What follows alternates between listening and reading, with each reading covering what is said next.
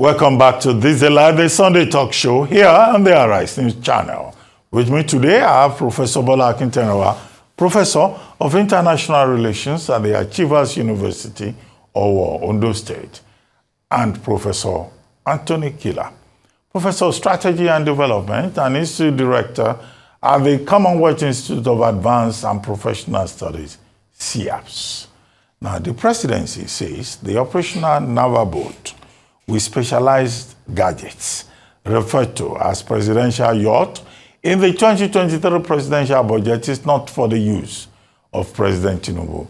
A statement by the President's Special Advisor on Information and Strategy, Bayo Ononuga, explained that it is called a presidential yacht by way of nomenclature because of the high-level security features. He also said the boat was ordered by the Navy under the administration of former President Muhammadu Buhari, and that President Tinubu was only planning to purchase the boat because government is a continuum. This statement came as after the House of Representatives scrapped the controversial 5 billion naira presidential yacht from the supplementary budget. The House of Representatives removed the item from their budget and transferred the allocation to the student loan component of the budget. Joining me now to discuss the presidential yacht and the controversies surrounding it and other issues is a former director of the Bureau of Public Procurement, BPP, Engineer Emeka Eze. Good evening, Engineer Emeka Eze, and welcome to This Is Live. Thank you, and good evening, viewers. Well, Engineer Eze, let me ask you,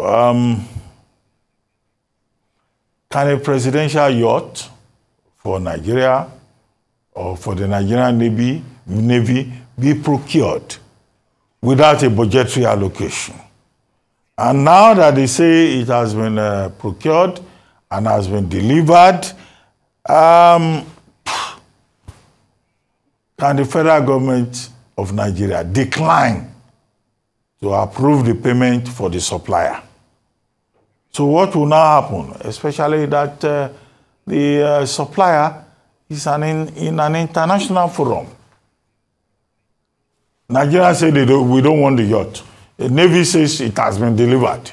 Okay, can we just carry this yacht and give it back to the people that supplied it and said, okay, Buhari ordered it, under Tinubu, we don't want it? What are the basic elementary procurement principles?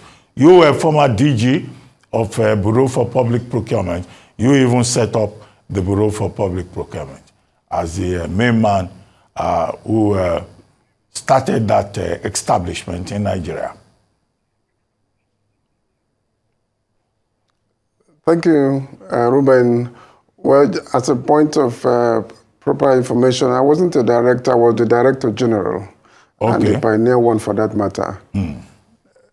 The basic principles of procurement is very simple. First is that you start by what are your needs? What problems do you intend to achieve or to solve? And start from that, depending on who. Incidentally, the president is not a procuring entity. And when that has happened, depending on the complexity of the procurement, you may have a budget in 1 year, you may have a budget 2, 3, 4 years. And if in the course of implementation, you don't have sufficient funds to pay, then you carry it over to the next year. And so really, the issue of presidential yacht or otherwise can be discussed here without basically seeing the planning stage, who really initiated it. And if it was a Navy, then it would be improper for anybody to come on television to say that it was not properly, because you don't have the information that will help you make an informed opinion. Because I know globally, yachts are part of the things. Remember, the president of Nigeria is the commander-in-chief of all armed forces. The president uses Air Force One in the case of the Air Force. And so if there is need for president to have a yacht, it's not for us here to come on television to even discuss such security matters here. The best thing to do is for us to go back and then get the background information before we can make informed opinion.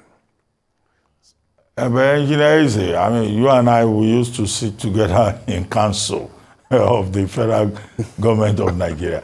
And I know that the president used to ask you about something called certificate of no objection. Is it possible that anybody will procure or make the order for a presidential yacht without a certificate of no objection? Is it possible? Yes, that is why I said, yes, it's not possible. That's why I said it will be improper for us to come on television and begin to debate appropriateness or otherwise of an activity that has almost ended without having the background. I'm very certain that that level of procurement cannot go on without necessary approvals.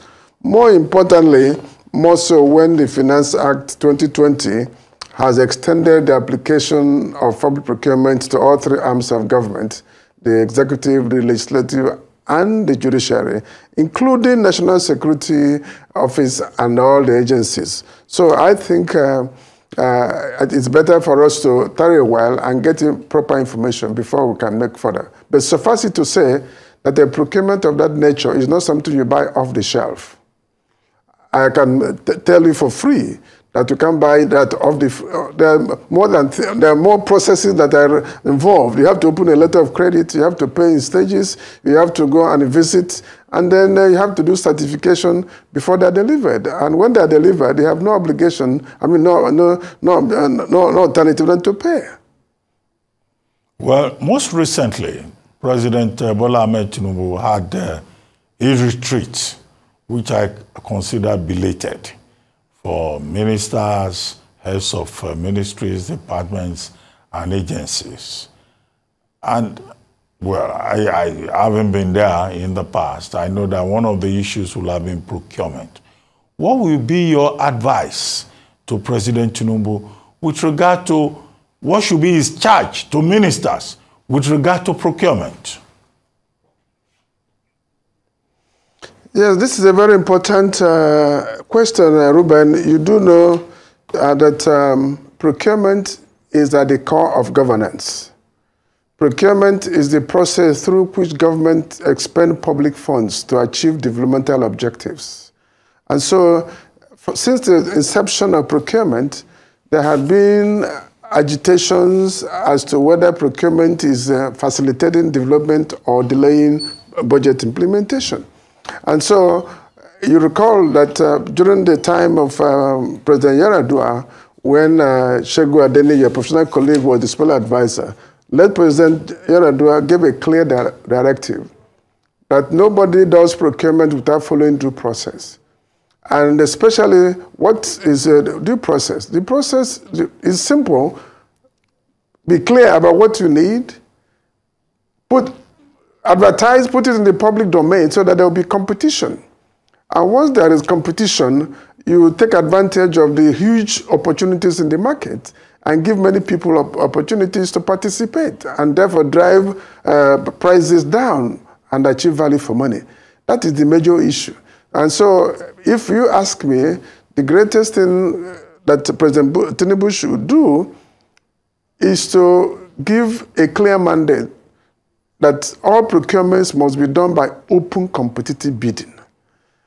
Globally, procurements in an agency, if it goes beyond 5–10% through selective or restricted tendering method, the perception in that country is perceived as being wrong. Therefore, if you do advertisement with clearly defined criteria and your needs, you are inviting everybody who considers himself competent to indicate interest. And then, of course, assuming that the people who have the capacity, who have the responsibility to run the procurement, have the necessary competence and character to ensure that they follow the procedure that has been laid out by law. That is basically what procurement is all about. And so if President Tinubu gives that as a directive and then supports the bureau, because you need a political support for the regulator to succeed. Otherwise, he may be intimidated by political pressures. But since the president is not a procuring entity, he has nothing to lose other than ensuring that the regulator, the Bureau, is supported to deliver on the core mandate of insisting that virtually all procurements should be done through open competitive bidding, except if there are extremely serious concern where it should be done through restricted tendering. Otherwise, and once that happens, then I'll be happy, and the Nigerian populace will be happy with Mr. President, because you'll be giving opportunity to young people who have rather no opportunity to have access to those in authority, for them to participate and have their skill tested in the course of their doing business. You create more business opportunities for people who are not politically connected, but who are competent. And if you do that, then the perception will change. In 2009, when we insisted, Nigeria's corruption perception index moved from 134 to 34, simply because the government of the day insisted that all procurements must be done by open competitive bidding. However, we also noted that of recent, the value of Naira also has come down, depreciated against international currencies, meaning that there is need for us to revise the threshold so that we do not have so many little delays and in terms of asking for no objection for little things that can be started and ended at the ministry. So if you ask me, I will recommend that the Bureau revises the threshold that is presently in operation, and then insist that open competition be the procurement method through which you get solicitation from bidders. And when that happens, there's something I want to address, the issue of National Council on Public Procurement and the Federal Executive Council involvement in award of contracts. Unfortunately, there has been ongoing discussion that National Council on Public Procurement has not been inaugurated, and that they should be responsible for the award of contracts. And I think it is appropriate for me to use this opportunity to inform the Nigerian populace that the National Council on Public Procurement is not an awarding authority. It is like any governing board of any agency. And Section 2 of the Act defines their job. Their job is to consider and approve and amend monetary and pre-review thresholds, consider and approve policies on public procurement, approve the appointment of the directors of the Bureau, receive and consider for approval the audited accounts of the Bureau, and order. These are the job functions of the Council. Similar to any other, approving authority for contract is provided under Section 17 of the Public Procurement Act, and it lists parastatal tenders board, made up of chief executives and heads of departments as approving authority, and in case of ministry, ministerial tenders board made of the permanent secretary, the chair, and the heads of department. However, when we drafted the draft bill in 2004, this constituted Clause A, but unfortunately, Clause B was missing in the past budget. And that B says, for the threshold above the ministerial tenders board, who approves it? The draft bill says Federal Executive Council. Right now, luckily, by Finance Act 2020, that has been corrected and brought in the Federal Executive Council as an approving authority for all contracts above the ministerial tenders board. Engineer Eze. And same. Engineer Eze. Yes, sir. This matter that you have brought up, I would like you to defend your own legacy. Because the argument, you as a pioneer DG of the Bureau for Public Procurement, that you helping to draw up the laws and all of that, that you yourself, you did not want a council on procurement so that you will have enormous powers. Now in retirement, your critics are saying you want a council. What you yourself did not allow when you were there, you now want to allow it. So can you talk to us about your legacy and what you think of the Bureau for Public Procurement as it is now with regard to corruption and the selective tendering that you refer to, that the Senate is pointing to? Your critics are blaming you. They say, no, what Engineer Eze didn't want, now he's the #1 advocate for it. That's how they went and bought bought presidential yacht without following. Well, I don't have information in that regard. Yeah. Unfortunately, I never said I want the council inaugurated. Okay. I said what the council has said it has to do. Up to today, I'm opposed to the council being inaugurated as it is now, because what the council does, what it does now is an appointee of government of the president will be given president directive. Our argument is that the National Council on Privatization, which is the disposal arm of government, is headed by the vice president. And then the National Council on Public Procurement is an acquisition council, which is the council set up to design policies for the expenditure of public procurement. And in Nigeria, only one person is vested with the authority to govern the country under Section 5 of the Constitution, that the executive powers of the president of the federation shall be vested in the president.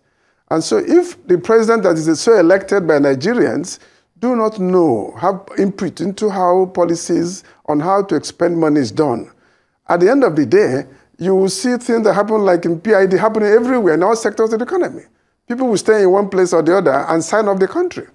And so it was on that basis that the council was not inaugurated. And we sent in a bill to the National Assembly to bring back Mr. President as the chair of the council, so that it doesn't conflict with Section 5 of the Constitution that vests the power of the federation in him to how to spend money. Because what government is about spending for public funds for public goods. And if the man who has the responsibility to account to Nigerians on how this money should be spent is not in the know of policies that are affecting, then there's something wrong with the law. So it is not correct to say I'm asking for the inauguration of the council. I never said so. What I'm saying is that the council should be inaugurated after amendments to make the president the chair of the council. And because if you see, I was invited by EFCC to express an opinion on PNID issue. And part of the issue was that the executive arm of government, headed by Mr. President, was not aware of that commitment. And if you read the judgment, these are part of the reasons advanced by our legal experts to get Nigeria out of the quagmire. You can imagine this kind of commitment happening in every sector of the economy. Before you know, Nigeria will be signed off totally. And so it is wrong for anybody to insinuate that I'm asking for the inauguration of the council. No, I'm not in support. Even as I'm sitting to you, I am not in support of the council being inaugurated as it is today. If I don't want to tell you the story behind why it was not inaugurated, because on September 17th, 2007, we had set up a meeting to inaugurate the council, but something happened. Something happened in I don't want to say here because the people involved are still alive. I don't want to embarrass anybody, but suffice it to say that without the support of the president, the bureau will not be as effective as I was. I was effective because I had direct support and protection of the president to ensure that things are done right. And that's all I'm asking for. I'm asking the president to support the bureau and hold the bureau accountable for any action or inaction, any lapses in the system. The bureau as a regulator should be held accountable for any lapse, because that's what they're there.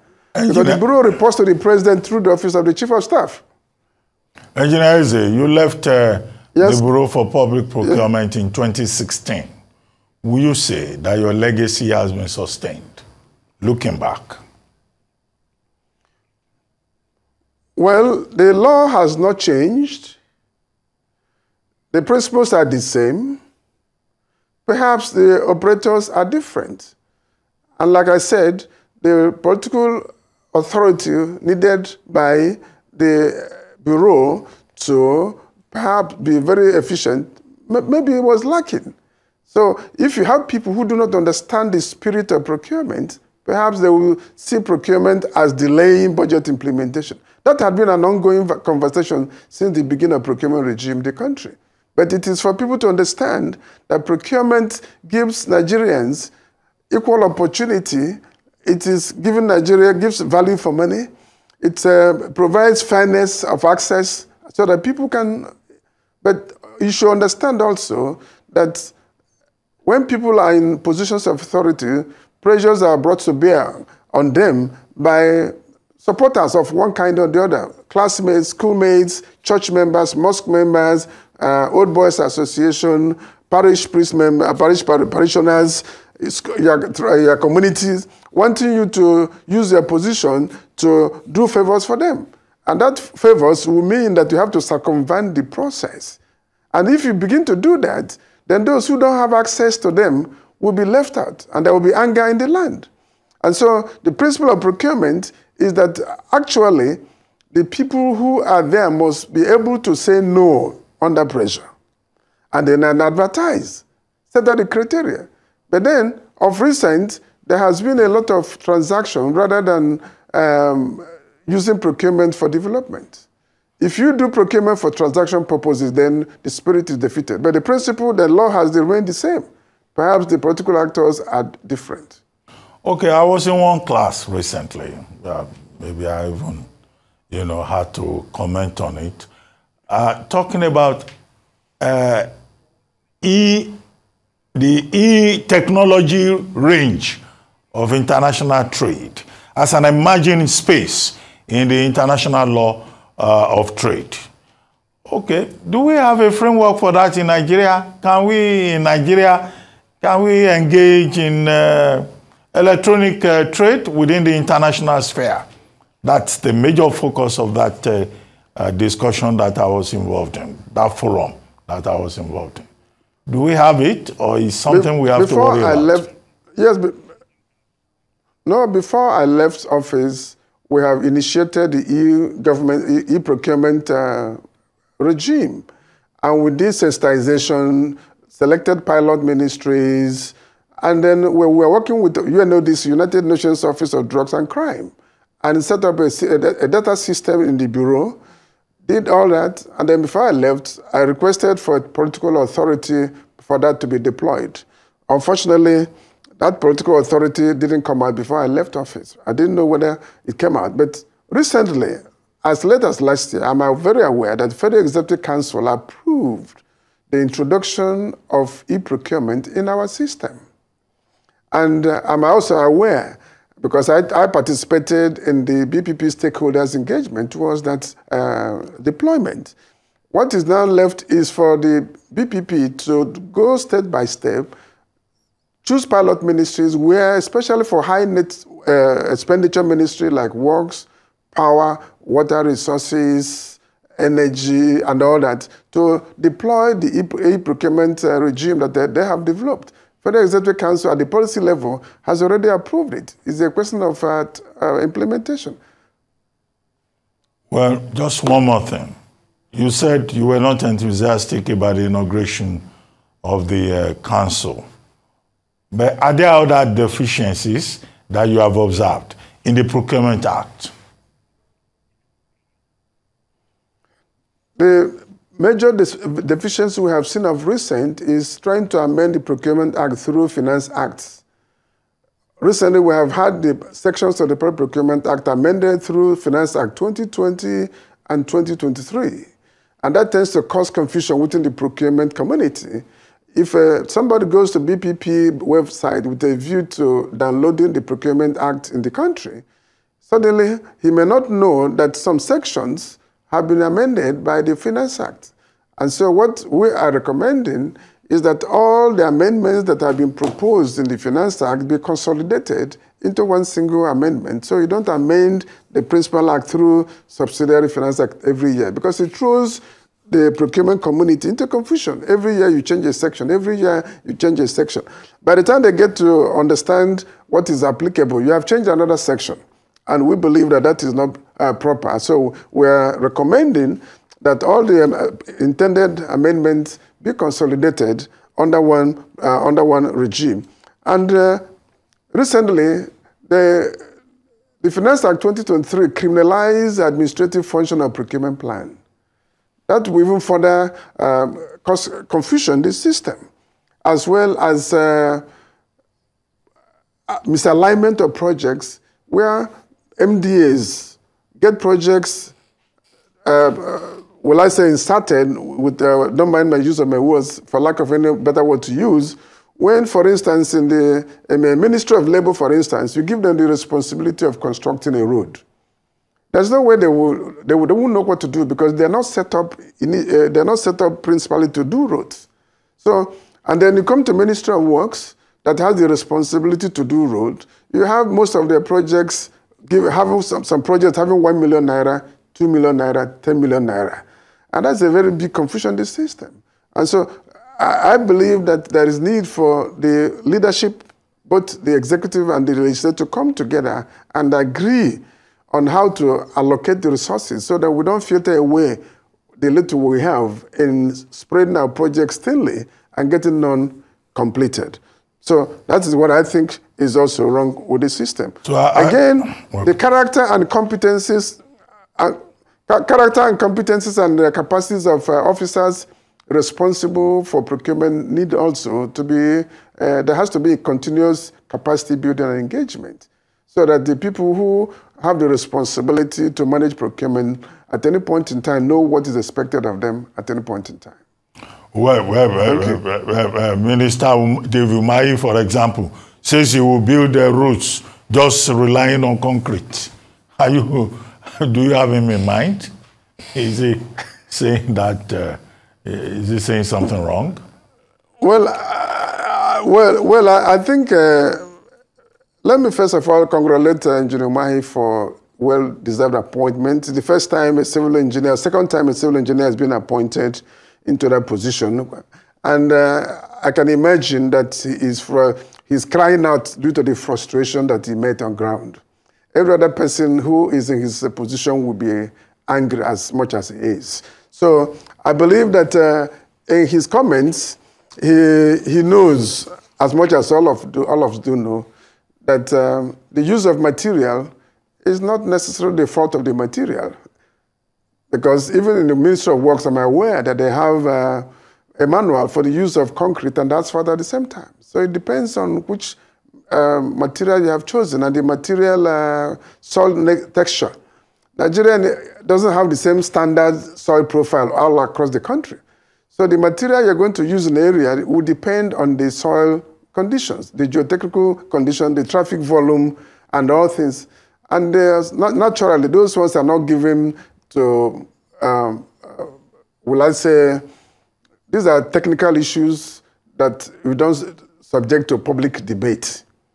These are technical issues that are subjected to technical debate.